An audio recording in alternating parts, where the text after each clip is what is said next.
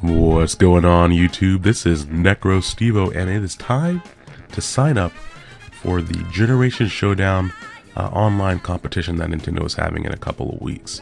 So if you don't know where to go, of course you're going to need to sign into your 3DS Pokemon Global Link account, and you can just pop right over to the side for online competitions. And again, it's split once again into the Masters and Juniors division based on your birth date, but that's all thankfully automated. We're also going to talk about the rules a little bit in this video.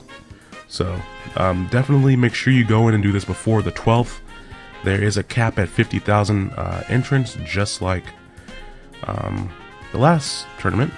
So you definitely want to go in and do this, because this is actually going to probably be a more popular one, just because you get to use such a large variety of Pokemon, whereas the last competition was limited to just the Hoenn Dex. So we're going to go ahead and proceed to the old sign-ups. I already know the notes, rules, and regulations, although we'll take a quick look at those just so I can say I've mentioned them.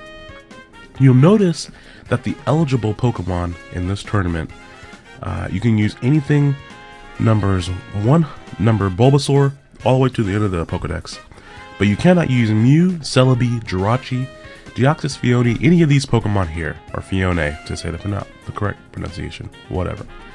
So that basically leaves us with things like the title legendaries, whether it be Kyogre or Groudon, Lugia or Ho-Oh. You can use any of the title legendaries, and you can also use things like Mewtwo, Pokemon like that.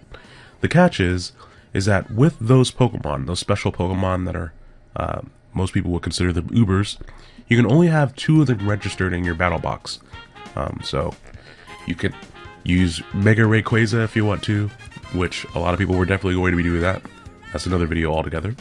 You can use Mega Rayquaza and Kyogre, but you cannot have a battle box registered with Kyogre, Rayquaza, and Groudon. So just keep that in mind.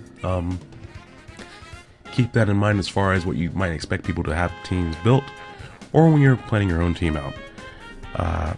Of course, this is a doubles battle format, so that's something to keep in mind as well. And with this being doubles battles, that kind of changes the type of strategies that people are going to have.